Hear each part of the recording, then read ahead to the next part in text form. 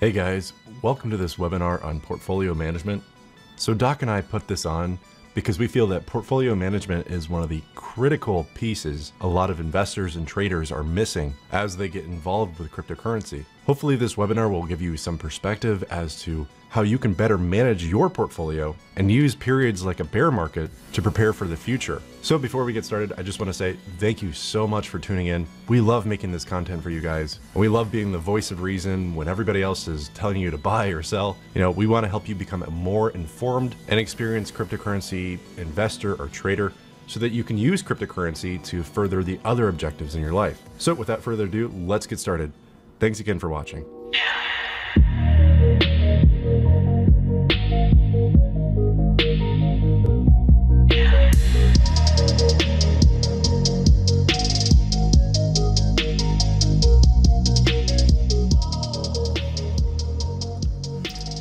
Good evening, everyone. My name is Doc Severson. I will be your host tonight along with Mav. I have Mav behind me here. I am excited to be bringing this class to your attention. Building your crypto portfolio. 10 steps to creating your investing fortress.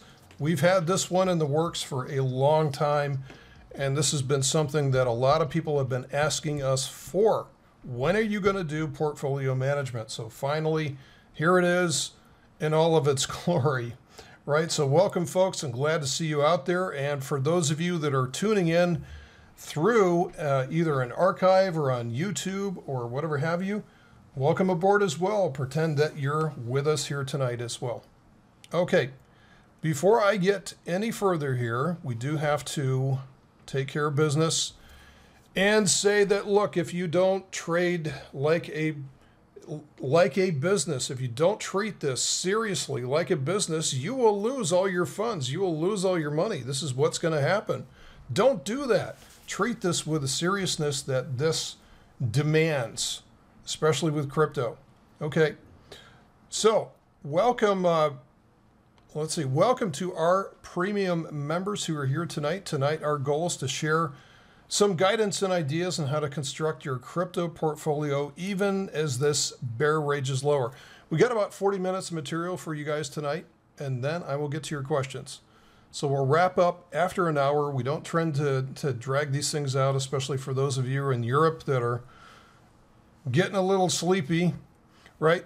Do me a favor if you can, and this, I've had to learn this the hard way through the years. Please hold your questions until the Q&A period. So we'll wrap it up as soon as we can. We'll get to your questions. I'm sure you guys want to, ask some things and say what's going on, how do you answer this and that, and things like that. Hold off until the end if you can, and we'll all get out of here much sooner tonight. Okay.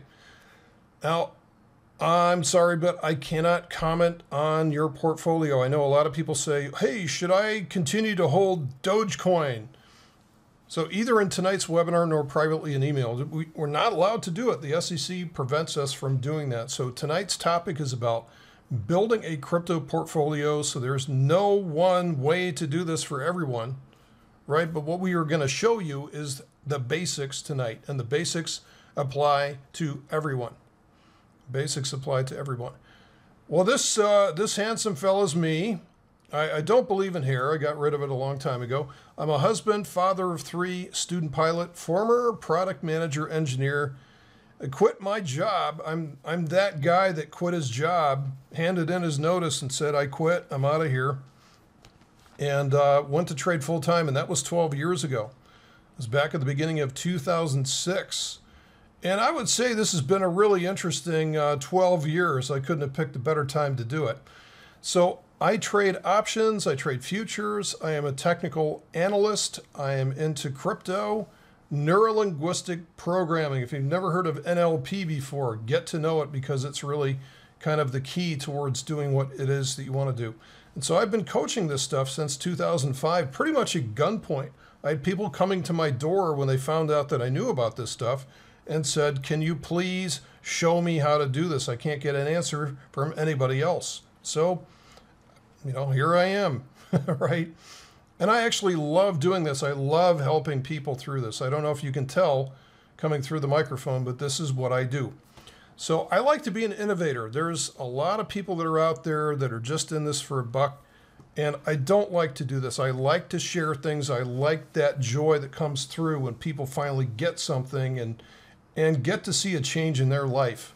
So I have been trading for 21 years, and my gosh, I have made every possible mistake that you could ever imagine.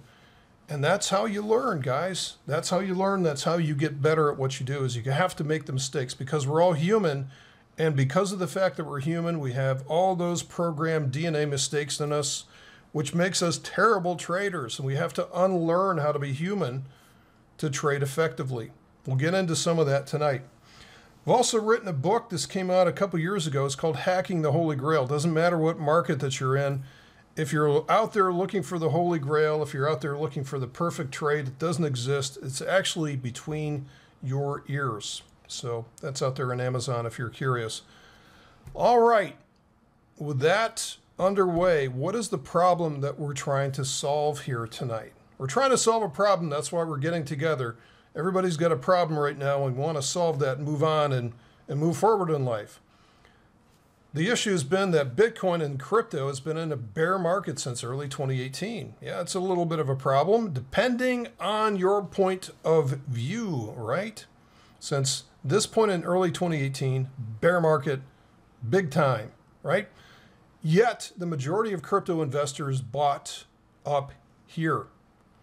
The majority of crypto investors bought up here. They went in for the FOMO move. The FOMO means fear of missing out. My God, it might leave without me. Chasing it down the station, right? On the railroad tracks, chasing after this train. And this is where a lot of people got in. Okay, so the question that we've received since day one has been, hey, Doc, when should I sell? What should my stop loss be? Well, there's a problem I have with that question. If you're asking that question, especially at this time, you're too late to act on it. Too late to act on it. It's too late. So let's spend a minute retracing our steps. Let's see how we got here. How come so many crypto investors ended up in this dark hole, right? So first off, you bought into an asset class that most of you had only just heard about last year. For many people, this is the first time that they really got any experience with it. Secondly, most of your investing direction has been picked up from Reddit and Twitter, learning the ropes while watching other people troll themselves, right? It's entertaining, it's fun, but you pick up some really bad advice. And then you learn to spell HODL, which was used as a rallying cry basically by other people telling you what to do with your capital. Very nice of them, right? Oh, please, I'm begging you guys, HODL, right? So in the end, you're left holding your bags.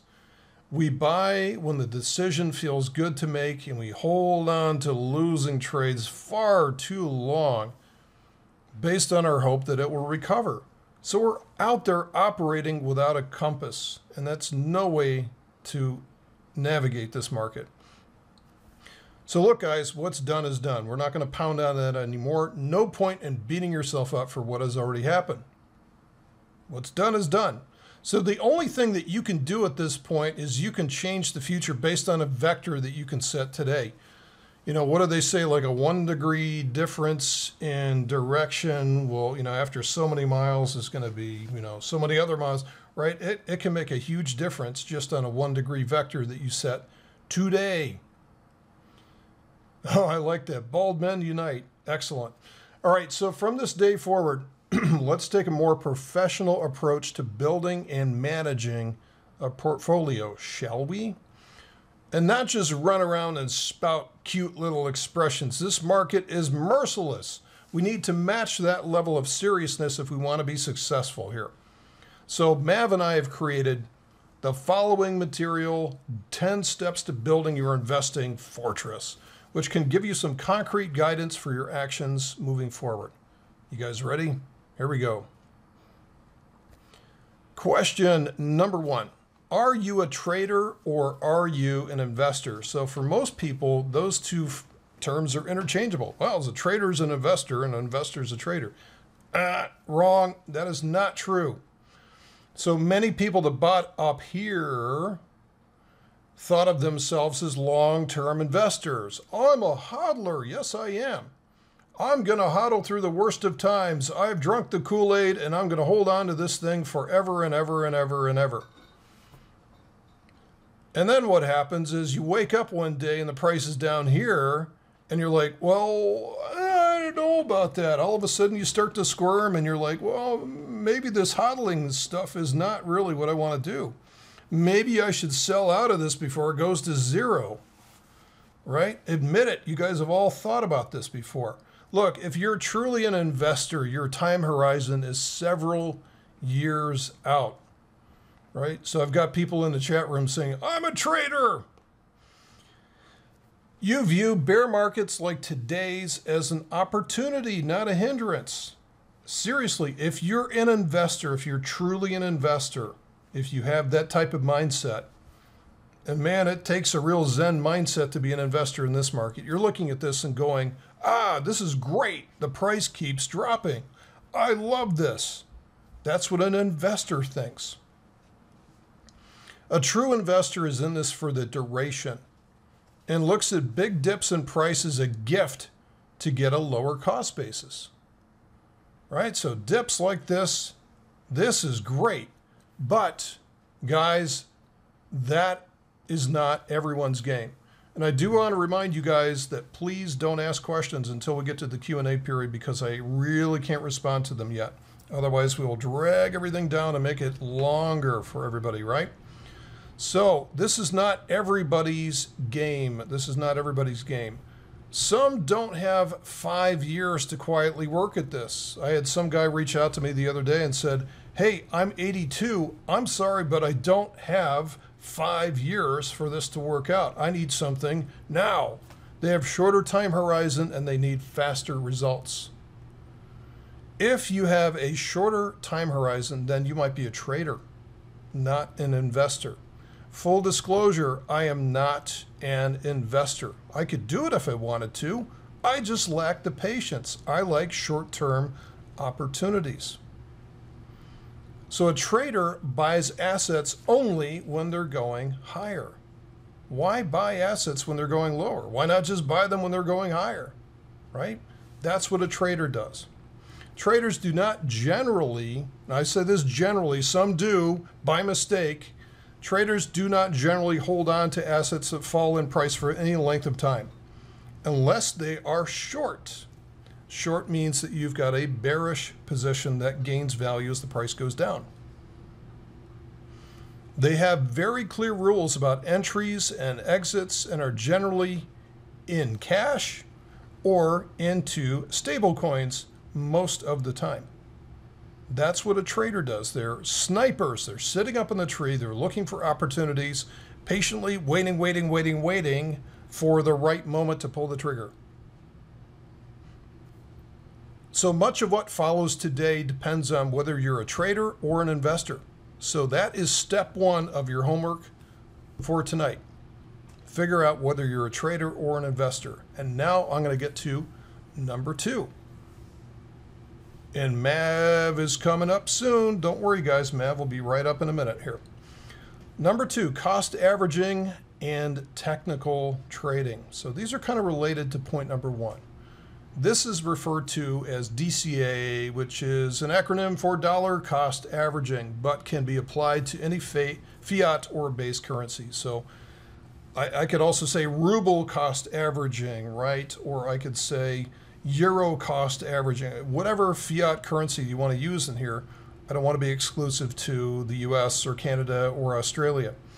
So the idea behind this is to average down in price when you buy something. All right, it makes sense. You guys all sort of know this. So there's 2 main ways to do this depending on your skill set. 2 main ways to do this. You can do this on a timed basis where you buy a fixed fiat amount on a regular schedule, regardless of the current price. You just keep doing it like clockwork and you don't care what the price is. And in fact, you hope that the price goes down because then that allows you to buy more of the same asset for the same amount of fiat that you put in. Okay, so that is timed dollar cost averaging. You can also do this on a technical basis, where you buy a fixed fiat amount when a specific technical signal appears. But you've got to define that ahead of time. In this case, we're going to look for this particular oscillator to go below a certain level, and then at such point thou shalt buy when you see that signal hit that oversold level. Right? So there's two ways to do this. One is more technical, one is just timed. The timed one is more for the true fundamental investor, the random walk kind of person that thinks charts belong on the sunken ships at the bottom of the ocean. So each method has positives and negatives to them. So again, cost averaging is only for a longer term horizon investor that does not care about the short-term price fluctuations. Quite honestly, just about everybody that I meet really does care about short-term price fluctuations, right? It's actually quite a rare bird that when you truly meet somebody that doesn't care about that. So a trader, however, has a much shorter time horizon, and they cannot endure years of being underwater. They must seek positions that will pay off immediately. So a trader buys assets only when they're going higher, like I said before, right? So think about that. Now, what they can also do is traders typically will also have a fairly augmented skill set when it comes to charts. And so what they can do is they can go down in time frame and identify high probability reversal signals, where they can look for that breakout and jump in there, get in, get their fair share, get out, go back to fiat or stable where they belong. So be one or the other.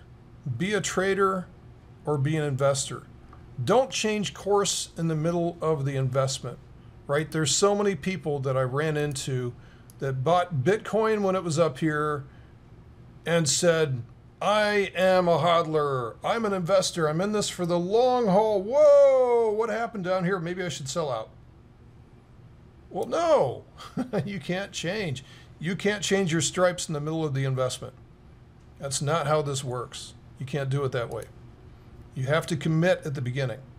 So it is possible to treat different chunks of capital in different manners.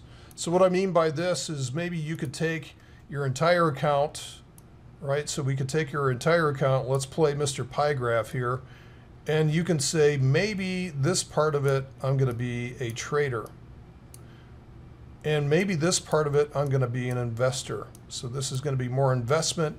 This is going to be more short-term trading over here.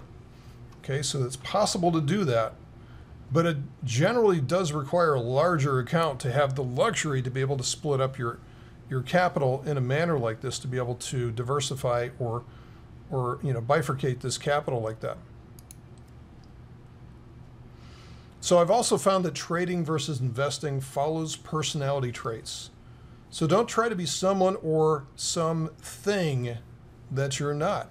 And actually, this is, you guys might even recognize this by, just our interaction here, is that very much I am the trader of the two, and Mav is much more of the patient investor. It's funny that a guy that's half my age has got much more patience than I do. That's the way we're wired. Here's number 3, portfolio risk management. The number one thing that destroys, this is one of my, I'm banging on the table about this stuff every day because I see this happen regardless of the market. I see it regardless of who is doing what or everything. Everybody goes through this phase. The number one thing that destroys retail accounts is trading positions that are too large for that account. Nobody sits down and tells you when you're in school, say, hey, when you do get to investing, make sure you don't trade a position that's too large for your account. So we all have to learn this the hard way to begin with, because this is not common street knowledge. It's not something that's spray painted on a wall somewhere that you can learn, right? This is something that you almost have to screw up first to learn about later on.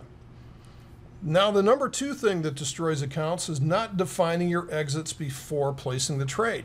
Remember my hodler friend that was up here buying Bitcoin over here, and he's like, wee, this is fun. And all of a sudden, whoa, where's my exit? I don't know. And that's where they come to me and they say, what should my exit be? And I'm like, don't ask me. You have to define your exits before you enter the trade. That's the secret. It sounds so simple to say.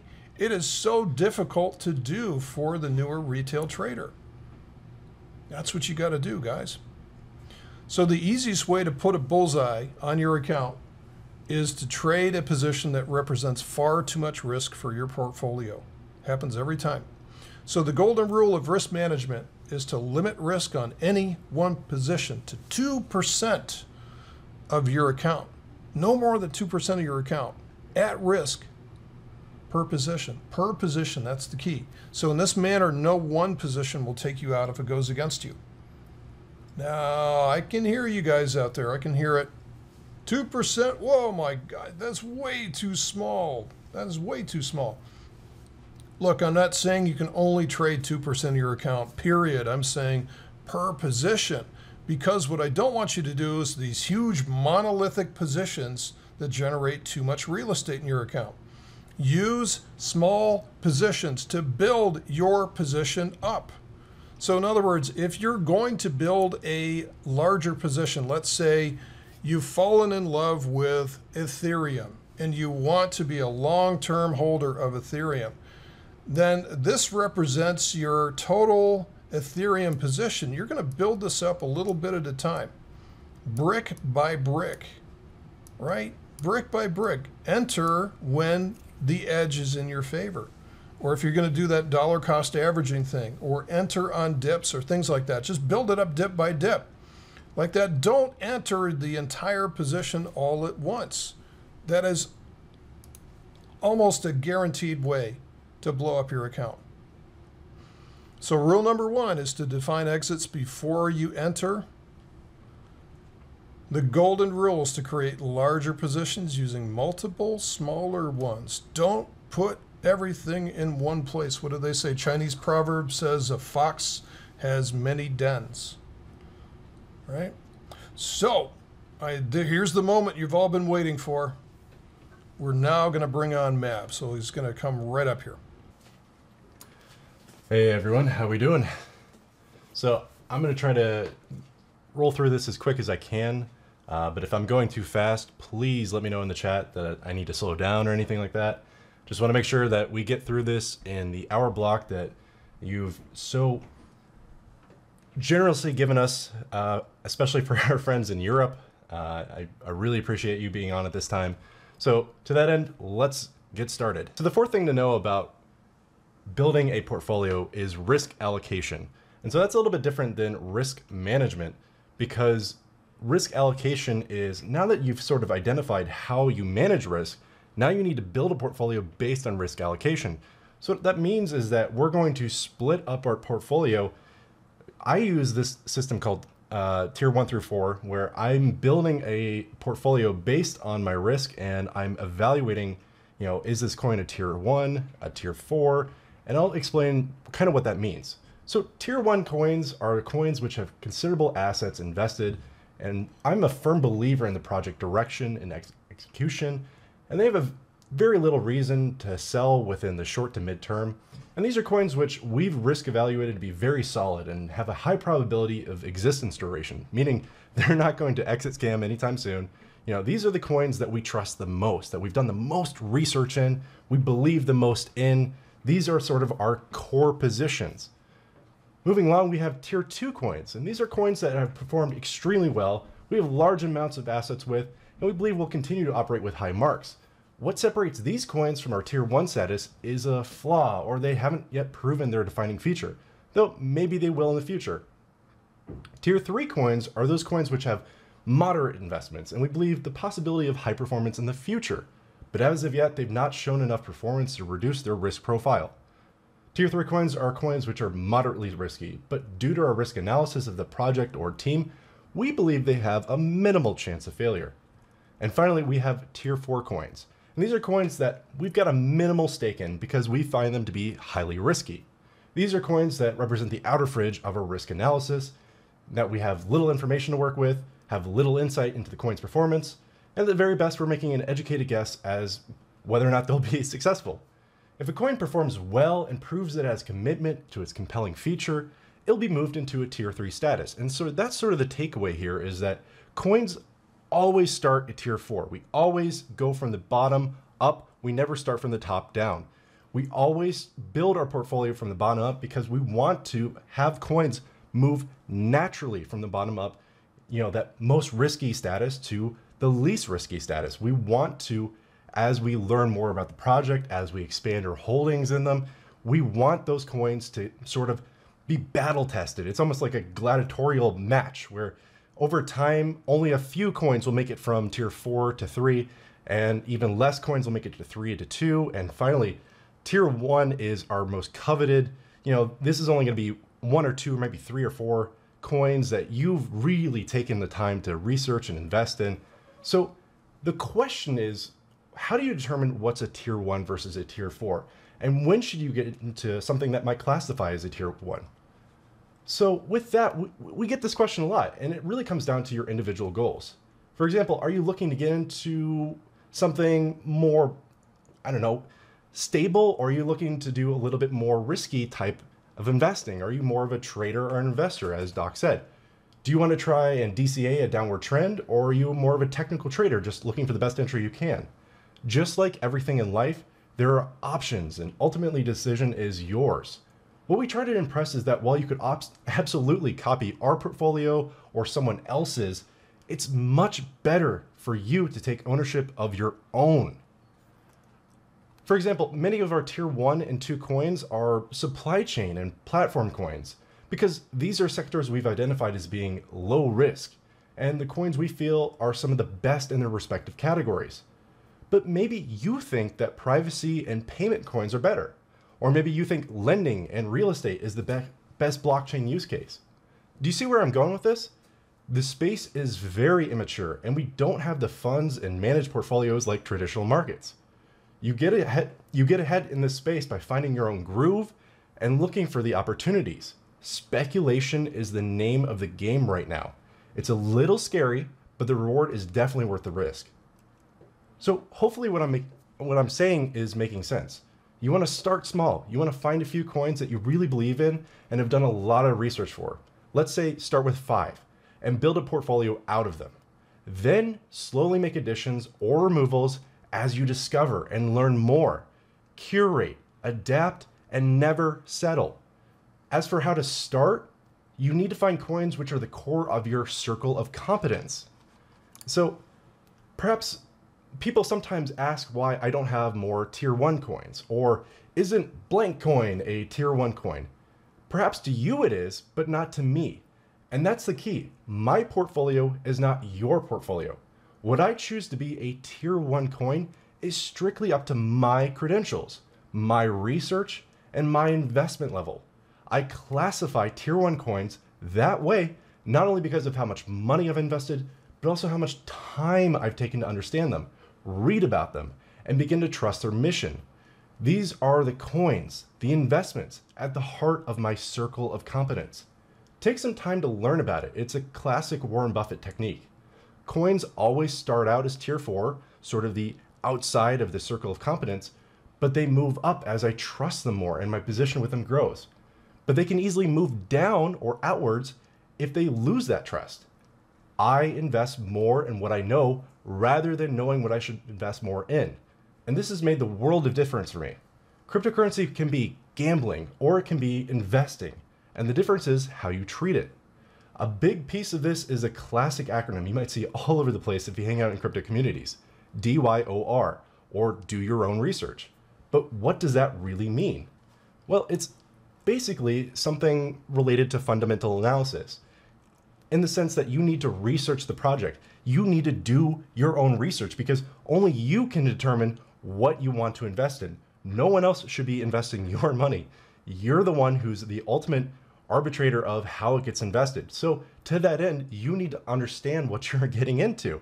So let's briefly go through how I do fundamental analysis, some of the things I look for when I'm looking at a project, because this is critical to how to build a portfolio is you need to know what you're investing in. You need to know what's going into your portfolio. So first, visit the website of a coin you're interested, read everything on the front page. What are they doing? What is their vision? What market are they in? What's their roadmap? Do they already have a product or a prototype or an MVP? Take a look at the white paper. It's really critical. What is your impression? Is it salesy? Is it very technical? Do you understand it? What's the necessary part of this project? Why is this project necessary? What problem are they solving? Why do they need to own a token for this? Make sure you understand what the project is doing. Write down what you think it does in 1 to 2 sentences in your research document. Next, look at the market. What market are they in? How big is that market? And what's the growth potential? Who will be the people using this token or project or whatever? Who are the other players in the field, their competitors? Find them and take a look at them. What are the advantages or disadvantages versus those competitors? And how established are the competitors? What are their business models? Next, look at the project history. When did the project start? What have been the previous milestones and events? Did they do an ICO? If yes, what were the terms? The token distribution? Do you think it was fair? For example, if the team kept 90% of the issued tokens, then that's not a very fair distribution. Now, definitely look at the team behind the project. Is the team clearly presented on the homepage? If they have a good team, they'll want to show it off. If it's not on their website or they're hiding the names of the team members, that's not a good sign. What will be a really good sign is if you can see their Twitter or LinkedIn profiles. Does the team seem capable and committed enough to pull off the project objective? Next, look at the community. What channels are they present on? Visit their subreddit and take a look at the subscriber count and the post activity. Do they have an active blog or a Twitter? Look at their social presence and blogging history. Next, look at their development history and activity. Take a look at their GitHub. The project will often have a link to it somewhere on the homepage. If not, that's because they don't have public code yet, and that's probably a point of contention, but sometimes there's good reasons for hiding the code. If they do have a public GitHub, you should see a team overview with all the repositories, sorted by the latest activity. When have the repositories been last updated?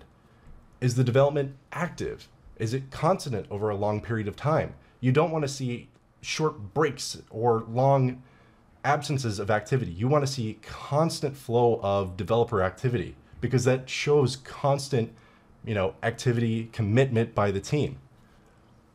On any GitHub repo, you can click Insights and Graphs to get a visual representation of the development activity. So basically, to sum up this whole part, personally, I only invest in coins with solid and usable technology, a clear future use case, a transparent and researchable team, evidence of active GitHub or code or working product, and finally, a token that has value within the project. And this is really critical. You've got to see that. And inherently, it's part of some ecosystem. So next, I've talked a lot about sort of the way that projects will break down and what their competitors are, but I think this is a really important piece, and it's called sector allocation. So understanding how your crypto project, your chosen crypto project, breaks down into the world of crypto, it's very diverse, gives you a better understanding of not only what you're investing in, but sort of what is the map of the space. What is the different possibilities, the good use cases? For example, you might think that identity or advertising is a really good use case for crypto, so you might want to go after projects in that sort of sector. In this way, you can start to group together similar projects. You could say, I want to invest in the entire identity sector. I want to invest in every project I can find in that sector because I think that's a really good sector. I think it's really going to take off in the future. Or you might say, hey, I really like decentralized exchanges. I think they're the future. They're way better than centralized exchanges. So I'm going to invest in everyone I can find, or I really like a couple of them. And so you sort of want to just hedge your bets within sort of the sector that you choose.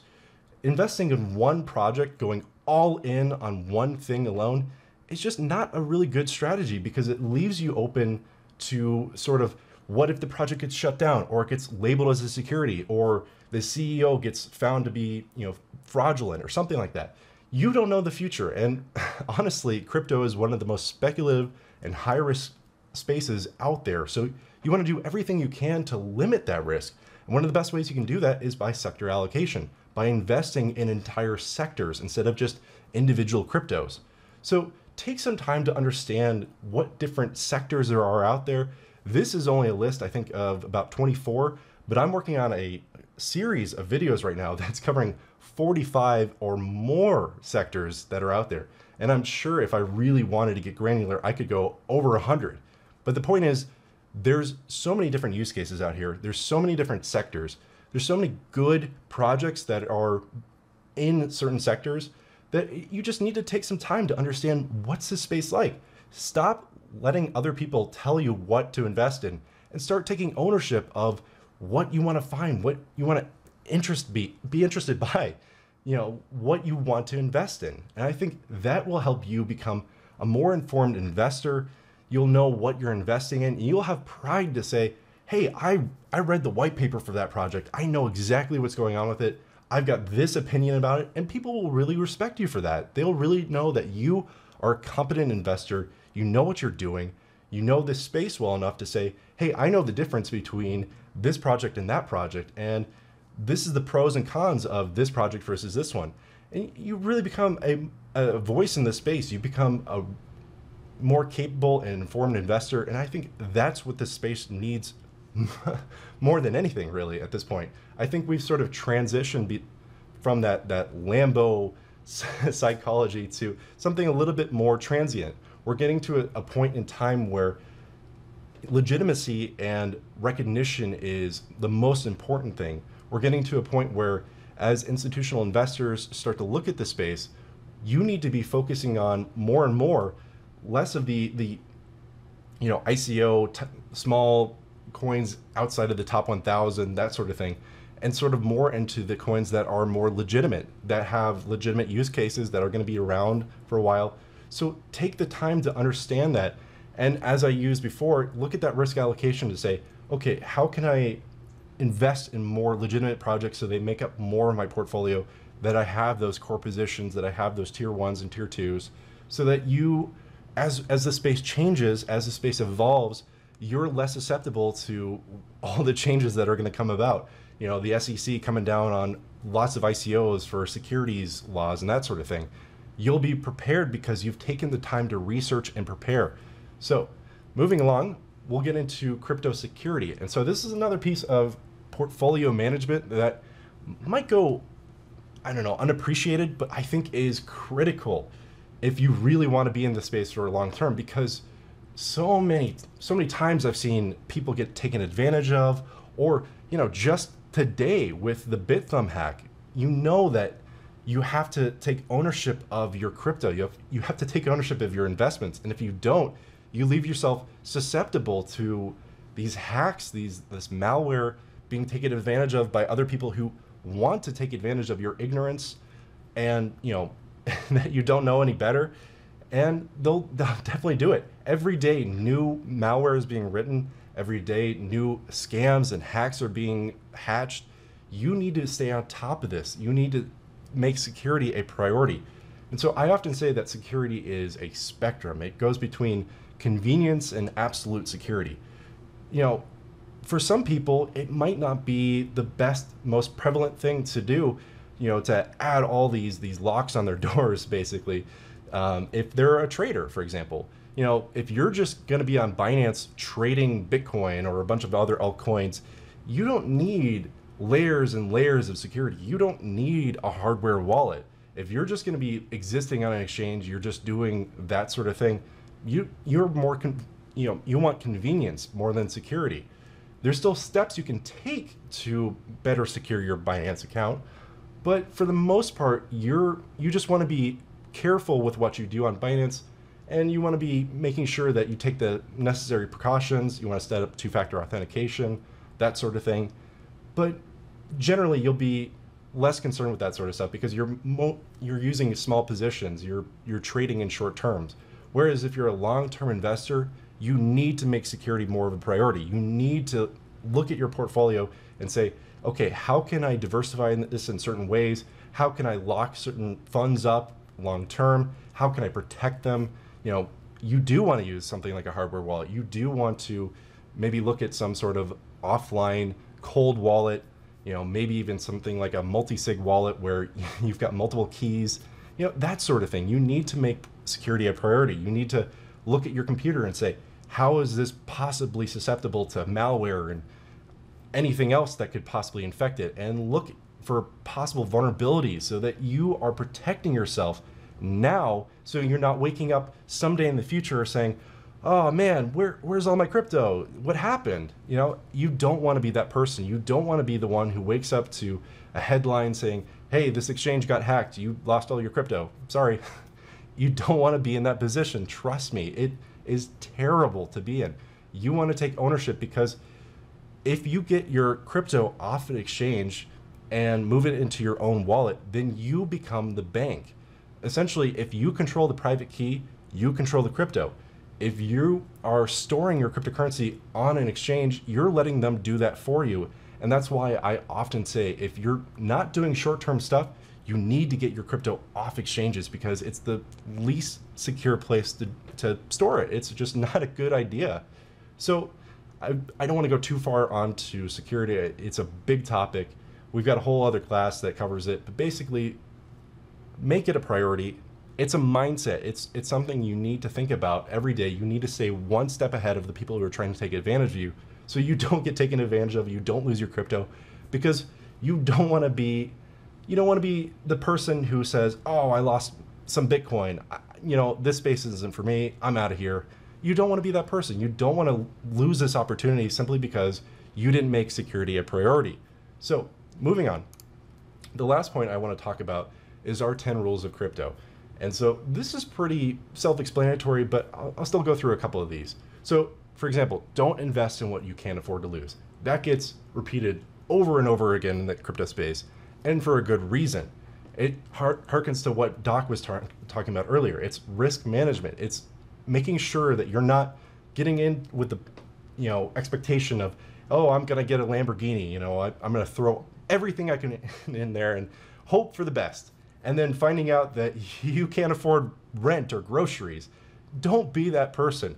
Do this only with money you can afford to lose. Play with profits. Trust me, it will give you such a better sense of security and reduce the stress if you're definitely 6 months into a bear market. And hopefully this is a good lesson for you in the future in terms of how to invest, how to make sure that you're not waking up 6 months in the future saying, oh man, I invested way too much.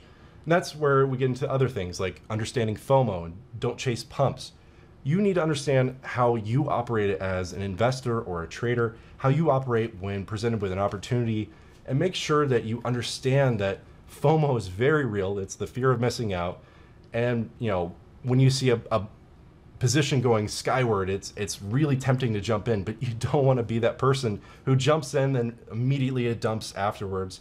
Everybody's been there, but you got to stay away from that kind of stuff.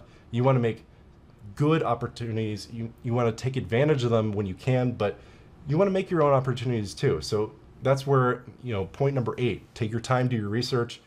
You want to make sure you're doing it over the long term and just have fun with it. Make sure you're doing this for the right reasons. Don't make crypto your get rich or nothing kind of strategy. It should be something that is part of your life, but it shouldn't be the only thing that matters, because then you'll be up at 4 a.m. looking at your Blockfolio and you won't be able to sleep and people will be asking what's going on, that sort of thing. Trust me, just take it day by day. Do your best to build a solid portfolio by minimizing risk, and you'll be much happier for it. You will wake up a year from now and say, I'm so glad I took the time to, and thought through these things and really just looked at it from a different perspective. And I built this portfolio I'm really proud of, and it's done really well. That sort of thing. Make it something that you're proud of so that you have ownership of it, because it shouldn't be anyone else telling you what you should do with your money. It's certainly not us or anyone on Reddit or Twitter or whatever. It's your money, so make sure you're putting it in, building it out how you want to. So with that, I'm going to turn it over to Doc to finish this out. All right, we've got 2 more points, and I'm going to wrap things up for you guys tonight. So I hope you're doing okay. Got something to drink? I do. So number 9 is running your portfolio like a business. There is a mistaken impression that an investor is some kind of gunslinger. Not that way. Nothing could be further from the truth, right? So if you're doing it right, whether trading or investing, it should be almost boring. I know that sounds odd to say. Most people think that a trader is the guy sitting up back in a, sitting in a lounge with their laptop. That's not the case. Actually, traders work very hard to do this. Retail investors also try to manage their crypto portfolio on the fly. This does not work, guys. So why not try something different starting now? Why not try putting together an actual business plan for your investments? Your competition's doing it. I'm doing it. Don't let us get an edge over you guys. And that leads to number 10, continuous improvement. Once you do get the plan, this is what many people do. They draft a plan and then they set it up on the shelf. It becomes shelfware. You pat yourself on the back. You say, yep, I put a plan together. I'm awesome. And there it sits up on the shelf. It doesn't do any good up there. A professional investor will draft a plan and will refer to it at least once a month to check their progress versus the plan. If they're not performing the plan, then find the culprit and change something, right? There's a reason why cars have a steering wheel, so you can make corrections and adjustments. This is what we need to do with our plan. We're going to start with our goals. We're going to understand what our goals are for our trading, right? We're going to set them up through rules, whether or not you're a trader or an investor. You're going to get some kind of results. You're going to find some kind of results from at least some initial trades. Maybe they are going to meet your goals, maybe not. Chances are there's something that you can improve. And perhaps we're in an even modify your goals as well too, right? This cycle never stops, guys. The same goes for your investing business. So it's not whether you get it perfectly right the first time. You will not. It's who shows up every day and relentlessly improves who's going to win investing in the crypto space. Okay, let's do a quick recap and then we'll get to your questions. So we looked at why retail traders tend to build fragile portfolios. So we looked at understanding trading versus investing. We looked at cost averaging and technical entries. We discussed the 2 major rules of risk management, didn't we? Rule number 1 and the golden rule. We looked at crypto risk allocations. We covered the 10 steps of crypto fundamental analysis. We looked at how a portfolio should be structured by sector. We discussed the 10 rules of crypto security. We covered the 10 rules of crypto, right? So we discussed why you need to operate from a business plan and how to keep it continuously improving your results. So I hope this has been a valuable session tonight, that you're inspired to retool your trading plan. If you have never heard of these suggestions or techniques before, they will make an immediate impact to your skill set and hopefully your profits as well. Don't worry, you guys will get a recording of tonight's session. So if you're sitting there frantically trying to take notes, don't worry, you'll get a recording of this and a replay. So for those of you that want to take your crypto trading to the next level, I do have a little bit more though. The Ready Set Crypto Building Your Crypto Portfolio online class. So this is what the class entails. We're going to start out with an overview and say, okay, this is our challenge. This is what it's going to take to build a crypto portfolio. We're going to be talking about asset classes, risk versus reward. Remember, Mav went into the tiers 1, 2, 3, and 4. We're going to talk about the different sectors, what they mean. We're going to talk about structuring your portfolio to meet your needs and your risk reward. We're going to talk about, again, the trader versus investor question, and then go into the various forms of DCA, as well as technical entries if you are a trader. We'll touch upon security for your crypto portfolio. We will also show tools that you can use to manage and monitor your portfolio. And then we will get into the business plans and how to create that business plan and create that constant, continuous improvement. So this class, the instructor is actually, this one's going to be a little different. We're going to split this one up between Mav and myself. It is going to have over 3 hours of video content in the members area. So it is normally a one-time $99 charge. It is on sale tonight for $79, or for those of you that are premium members using our $10 off coupon, $69. $69. The discount disappears like magic this weekend. So please act on it now. Don't pay retail. This is where you go, readysetcrypto.com/port, P-O-R-T. It is not available to the public. If you go out to the store, you will not find this class tonight. You've got to go to this page, readysetcrypto.com/port, and you can save $20 right off the bat, plus another $10 if you have that coupon. If you are a valued premium member, you get that $10 off coupon. So add it to the cart, get going with that tonight. Okay, we also have a value bundle for those that want a discount on the Intro to Fundamental Analysis class. So this is a phenomenal class that Mav put together. So what this bundle includes is building your crypto portfolio class, okay, and the Intro to Fundamental Analysis, so list 59. So if you put those two together, that'd be $158, but you can get the value bundle for $128 and save $30 tonight. So premium members get an additional $10 off of that with the coupon. It pays to be a member. But we didn't want to stop there. So this is readysetcrypto.com portfun/portfun. So again, not available to the public, only via this link. And I will remind you guys what these links are in a minute. $128 minus 10 if you have a coupon. If you want more, we have more. We have the mega bundle available for you tonight. Mega bundle, building your crypto portfolio class, intro to fundamental analysis, and the intro to technical analysis class, which I think this is actually our highest selling class, Mav. So if you want to arm wrestle over that one. So the list price for the mega bundle would be $217, but you can get this tonight for $177. Save $40, or you can even save $50 if you're a premium member. Okay.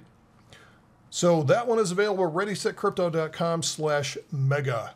Not available to the public. You will not see this on the store. This is the only link that you can get to this mega bundle. You will be busy all weekend reading this material and watching these videos. Okay, so here's the net for it. Here's the 3 links. readysetcrypto.com/port for just the portfolio class. If you want the first bundle, it is PortFun, which is the fundamental and portfolio bundle. And then the mega bundle is /mega, readysetcrypto.com/mega. There we go, guys. Don't let the discounts pass you by. Do not pay retail for these classes. I mean, seriously, we've been talking about dollar cost averaging, so why would you do the same, right? So with that, I would be happy to take your questions. I thank you for your attention to this point. We will get to your questions right now.